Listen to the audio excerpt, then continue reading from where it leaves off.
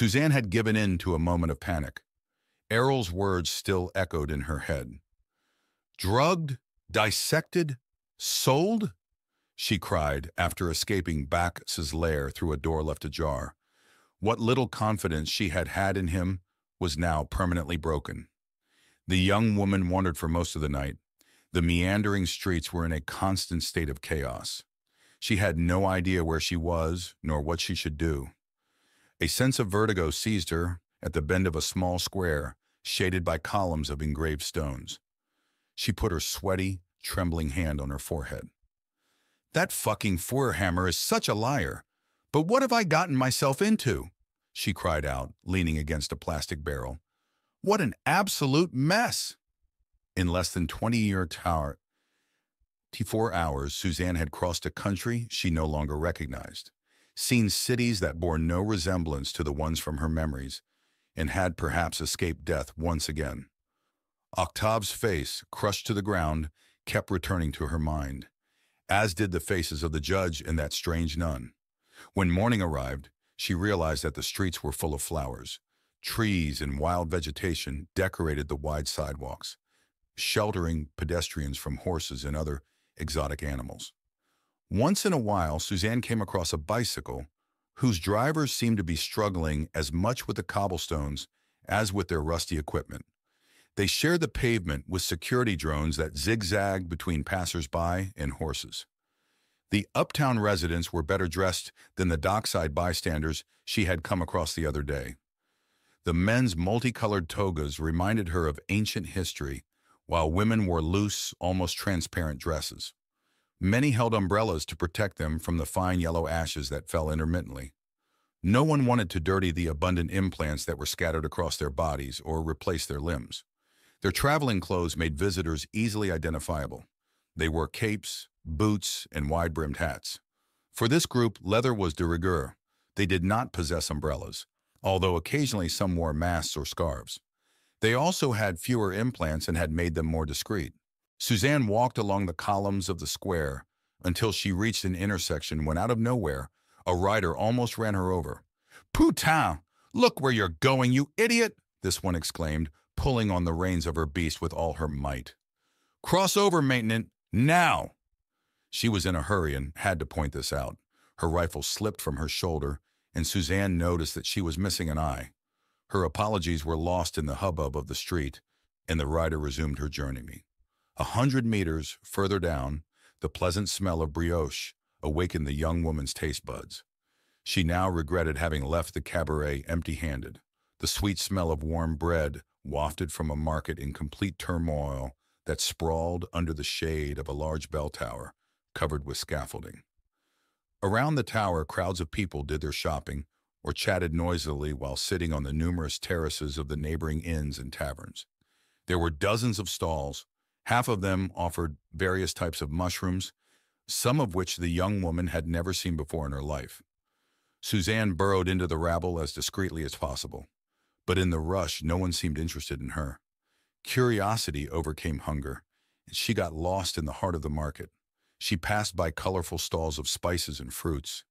Some resembled the food she was used to, while others seemed to come from genetic labs like the stuff offered by Sileo. After tasting something in a cup, she saw a rich merchant starting to harass the crowd. He placed a couple of featherless chickens with pig faces on a wooden crate, right in front of his audience. The monsters were squealing and flapping their stunted wings. Nothing, however, seemed to spoil the good mood of the passers-by, who laughed loudly at this comical spectacle before dispersing. After witnessing the spectacle, something drew Suzanne's attention. A little further away stood a mobile stall belonging to an old man. 2 empty eye sockets stared at the young woman as she approached him. When she got closer, the black holes gave off a foul odor of carrion and medicine. "May I help you?" asked the merchant between hiccups. His voice did not come from his mouth, but from a metal box welded to his throat. Suzanne looked around the stall in front of her. Dozens of implants of all sizes decorated its walls. Most were made of plastic or metal, and the vast majority were very used, with a few still holding onto pieces of flesh in places. The smell was overwhelming. It was obvious that they already had several owners. Under the Indian DIY models, she recognized brand new Euro products. Aren't these intracranial hearing implants from McGill? Do you know if they still work? The old man seemed offended. He nibbled his almost non-existent lower lip, revealing his toothless gums where small black stumps were rotting. Of course they're functional. I don't sell junk. The quality depends on the price, and the price includes installation. Installation? You do the surgery on the market square? Among the animals? We have the equipment for that, answered the man in his slender voice while pointing to the tools on his belt. The utensils were all rusty except for the mechanical alloy arm hanging from his hip. My tentacle does all the work, and we clean it with synthetic alcohol. It limits the risk of bionic plague, you see? And what does this one do? Suzanne asked after a few seconds of silence. She pointed to a star-shaped implant the size of a coin. It was the cleanest one there, with only a slight oxidation stain on one of the sides. The gnome's face lit up. It was a sense distorter. It's very good. It was originally designed for deaf people. It translates a portion of your sight into sounds. Suzanne was not convinced, especially since she still doubted the blind surgeon's talents. This latter must have read her mind, because he answered the young woman's unasked question by pointing to his two orbits. That's nothing. Lost in the war. I didn't fight, but I did some smuggling. At the end, the talking box ran out of juice, and the last words turned into some kind of swearing as the merchant tapped his implant.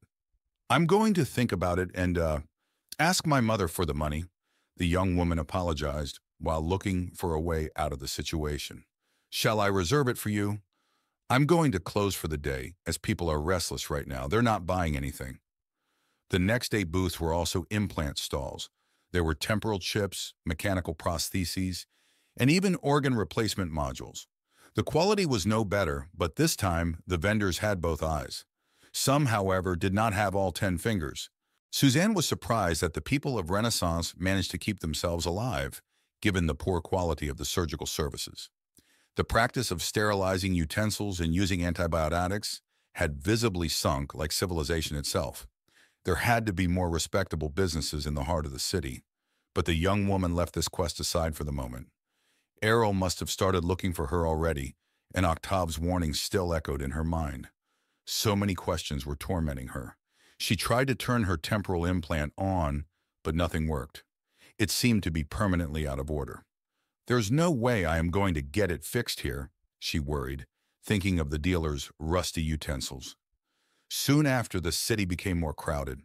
Everywhere the buildings melted into each other, crowds poured into the sidewalks, and the alleys were filled with carts, carriages, and military patrols. All the smells mixed together: dung, blood, sweat, metal, spices, oil, and urine. A bazaar of street criers, merchants, and drunkards drummed on her eardrums. The sky was turning from orange to yellow as a shower of rain replaced the parasols with proper rain umbrellas. The young woman was intoxicated by this feverish dance taking place among the narrower bowels of the capital. Breathless, she was finally pushed to the ground. Around her, the crowd moved aside, and beneath the statues, eaten away by the acid rain, the bystanders were walking up the largest street Suzanne had ever seen, or at least remembered. The avenue led to a gigantic, dome-shaped palace, from which a banner bearing the split tree was flying. "Do you often do things like this?" The voice was deep, cavernous. Suzanne recognized it immediately. It was the voice of the man in the yellow suit. He stood in front of her and gave her a smile that was all teeth. The whiteness of his teeth contrasted with his black skin that was covered with freckles. Once again, he had a cup of hot chocolate in his hand. But this time the cup smelt of peanut butter. Around her, the streets and alleys were empty. The sky had lost its veil. She could see the black cosmic body in its crown. The multicolored blocks turned and collided in perfect harmony.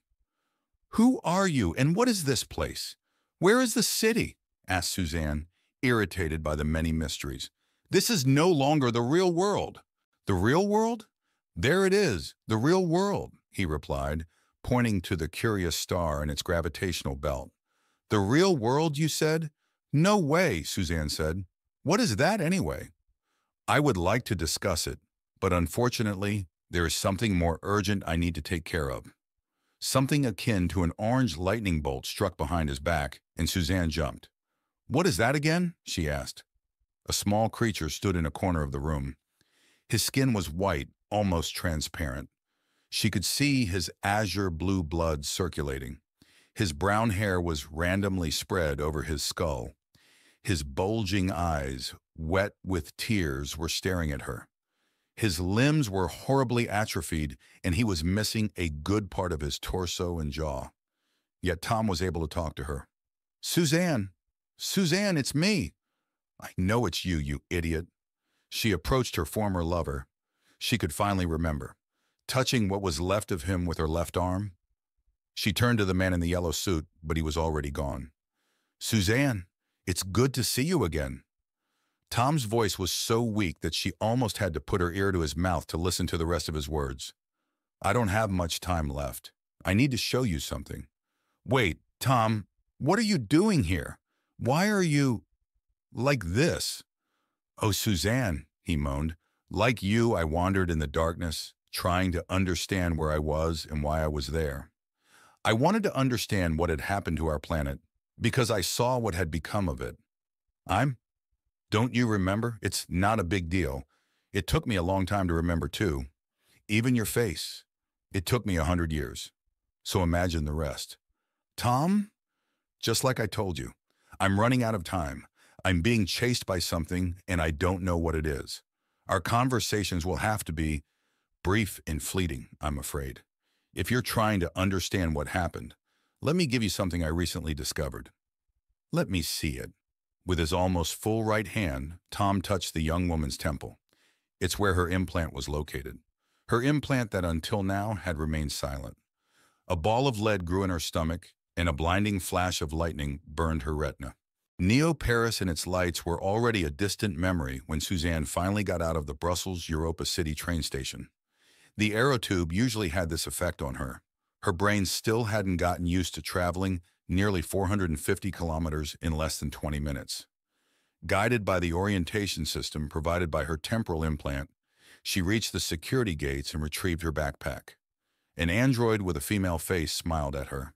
It wished her a good day in 8 different languages, which were automatically translated by a special program. The corridors and escalators leading to the underground were a parade of colorful and aggressive advertisements.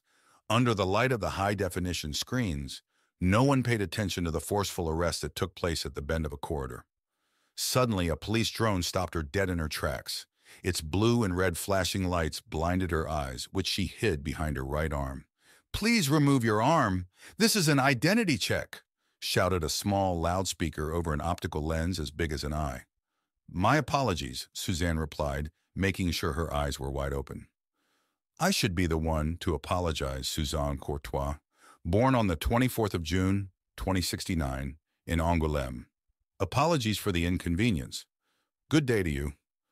The age of corporations had miraculously made drones much politer than half of the world's population.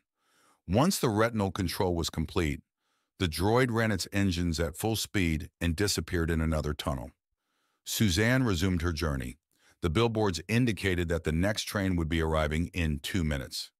Her orientation system corrected it to 3 minutes before a small audible alert informed her that her news feed had been updated. The subject of a group of hackers gave way to the news of the day. Tom Lionheart's hearing would begin in a few hours at the Grand European Parliament under the supervision of the United Nations. Suzanne picked up the pace and finally reached the platform of the station. Europa City's subway metro system resembled those found in large Asian cities. It was clean, well-lit, and quiet. After several minutes of travel, her implant invited her to get off. She had arrived at the Parliament, an imposing 50-story blue glass cube. On that day, the United Nations flag flew alongside the 36-star crown. It was hot, but the sun was hidden behind the gigantic towers of international and interplanetary conglomerates, including Lionheart's. Egon Limited, Hanzo Kobayashi, Novon Kamiru, Renault Eurostar, H3LE Foreign Industries, BlackRock, SpaceX, Bover, and Hawk all overlooked this lost diplomatic body in the heart of the world's second financial district, the third in the solar system. A human tide was gathering in front of the building. Slogans and signs were calling for an agreement on the climate, for a fairer world, an end to poverty, an end to the forced cryogenics of political opponents. An alert appeared on the left corner of her field of vision. It was a message from Tom. He asked about her and told her that Jericho had gone to meet her. The interface provided by her implant revealed a map of the square. An orange dot flashed in front of the security controls. Over there, Jericho was waiting for her. Despite its purple robot eyes, Jericho was not an android in the strict sense of the word. As Tom liked to boast, his creation had a unique, decentralized AI. It operated from Lionheart's geostationary servers. It didn't have access to all of the companies of the corporation, but it was currently managing whatever work Tom felt was most important. "Greetings, Suzanne." "Did you have a good trip?" the steel puppet politely asked her. "Hello, Jericho. I hope I didn't keep you waiting for too long." "Just enough for me to count how many birds there are around here." It was an astonishing answer, but Suzanne didn't dare to imagine how the mind of an AI worked. "Unfortunately, there are only 4 of them." The young woman smiled sadly. The emotion in Jericho's voice was just a program, but an unusually well-designed program. The android then invited her to climb the steps of the Parliament. Several security drones flew overhead, but Jericho chased them off with a wave of its hand. The Lionheart, like all other corporations, was her home. "Does Thomas feel ready? He has mentioned this project very briefly. I don't think it has anything to do with what he recruited me for a few months ago." "I don't even know what I'm really doing here," Suzanne asked after going through the automatic glass doors. "Thomas really appreciates you. Since his race to the stars is on standby, this project is the most important project of his life. I'm even a little jealous of it." Jericho grimaced. There must have been a problem with the program managing its zygoma, but the results still made Suzanne uncomfortable. The AI noticed and the puppet readjusted its features. "Do you know why he called me in?" Slowing down its walk, Jericho turned its gaze to Suzanne. Its purple eyes probed her. It smiled, but this time without a hitch. "Just between us, I think he needed you around him. It's a delicate exercise. A familiar and friendly presence was necessary." The climb was short. The elevator doors opened and Jericho guided her up through a narrower corridor. They passed several diplomats and the leaders of influential lobbies. On the screens fixed to the walls, the Director General of the United Nations, a tall man with brown skin and unlikely gray hair, sat behind a desk. He was talking about global warming and the rising sea levels that wiped out half of the Netherlands and the Keys last winter. She could not hear the rest of the speech. Jericho had now stepped up to a door at the end of the corridor. It was guarded by 2 female face androids of the Lionheart. Beside them stood a large man with metal arms hidden under an appalling suit. The gorilla grimaced, revealing wrinkles and surgical scars. Suzanne wondered if there was anything left of his original body. Behind them, 3 security drones had appeared out of nowhere. "The crowd outside makes them nervous," Jericho said before making room for the scientist. "And military androids are not allowed in the Parliament." Inside, Tom was standing behind a glass desk overloaded with files and laptops. He was dressed in a gray-green suit with a mandarin collar. He had put on the glasses he kept for special occasions. They were a gift from his father. At the sight of Suzanne, the billionaire smiled before stopping the hologram emanating from the wall projector with a gesture of the hand. With another gesture, he turned off the TV screen on her right. "Suzanne! Finally!" he exclaimed. "Please, sit down." Before going around his desk, her host pointed to a faux leather chair and offered her a glass of juice, which she refused. The last time they had seen each other in person was during the summer, when Tom had stopped by her lab between trips. Since then, it had been radio silence on his part. Thomas had the habit of disappearing for extended periods of time and picking up a conversation that had been interrupted months before at the very spot where it had stopped. For Suzanne, this had been one of the main reasons behind their breakup. "I'm really sorry to bring you here from Switzerland for this, especially since we could have met again in Lucerne before all this fuss." "Why am I here, Tom?" "My goodness, Suzanne, have you finally learned to enjoy Switzerland so much that you don't want to leave it anymore?" She glared at him. "Don't you ever watch the news? There is a worldwide crisis. Our far too small planet is dying, Tom said, turning on the holographic projector. The Swiss Alps appeared on the desk. Suzanne recognized the city of Lucerne and that of Altdorf. The plans for an immense underground compound under the Dammerstock were drawn up. They included new annexes of titanic proportions. What I'm trying to build touches every continent. In addition to the Dammerstock, I have begun building similar infrastructures in the Mojave Desert and on the outskirts of Lhasa near the existing center. It was difficult to convince the Chinese, but Tibet suited them better than Xinjiang, Jericho commented. What are you trying to make, and why present it here, with the UN? A spark appeared in the eyes of the man. Suzanne knew this look, and it preceded her former boyfriend's favorite exercise, the long prophetic monologue. She had opened Pandora's box. Do you remember what they said about the year 2050, then 2100? A mirage.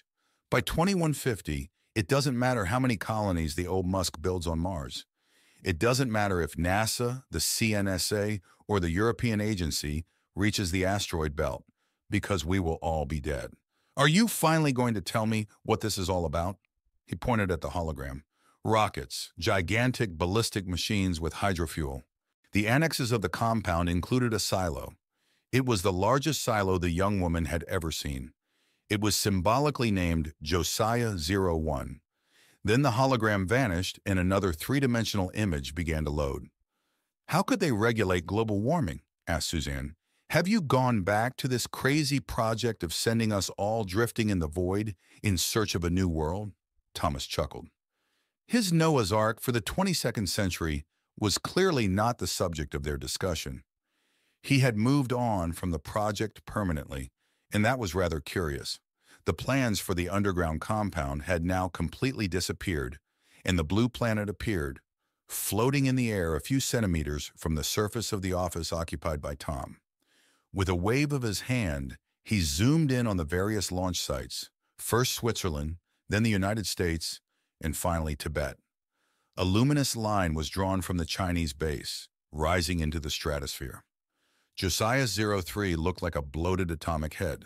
Arriving at an altitude of 45 kilometers, it exploded, releasing a myriad of sparks. The hologram then highlighted the chemical structure of this rain of stars.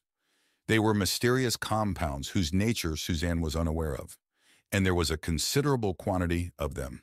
A calculation took place in the background. Once the sky was covered with its new mantle of constellations, the temperature of the planet stabilized. It had now returned to the climatic age preceding the Industrial Revolution. Finally, the simulation went haywire, and Tom turned off the projector. It's still not very well balanced, but it's the best we can do to freeze the melting of the ice by removing almost all the carbon dioxide chemically. Rockets? They're more like missiles. How much is this project going to cost? Asked Suzanne. 3 times the planet's GDP. And the moons, combined, Jericho added. Lionheart's terminal rang. She recognized the music. It was one of their favorites while in college. An android appeared on the screen. It announced to Thomas that his speech was about to begin and that he had to go to the auditorium. Suzanne found it curious that the request wasn't made directly via her temporal implant. But then she remembered that her former boyfriend didn't like anyone getting inside his head. And so? Suzanne asked while Tom was putting away one of his laptops. So what's the point of bringing me here? This project is just the first stepping stone, one of the vertices of a triangle, he replied, pointing to the computers and notepads still littering the office. The rest of the plan will depend largely on you. Me? Suzanne wondered. Facing the window, Tom readjusted the collar of his suit. He swallowed and then spoke. How is your work progressing? Do you like the Dammerstock compound? The program is progressing, yes. The projections are good. Everyone is struggling, and without an AI to snoop around in our files, we are doing very well. I don't see the link with your rockets, though. Tom was now rubbing his temple while staring at the glass. Blood stained his fingertips. Is everything all right, Tom? She asked as he coughed. A little sick, he confided. He looked at her through his reflection. For a moment, she thought she saw a strange spark in his gaze, before the small screen of the glass terminal flickered. The android reappeared, but Tom cut off the transmission. "Suzanne," he resumed, "I didn't bring you here to validate that our common project was on the right track. I could have done it via a holoconference. And to be honest, I already knew the answer." He paused. "Stay for the speech. I need to see you in the room. I beg you." As he smiled at her, and she realized how much she missed that smile. She thought she saw tears in the hollows of his blue eyes.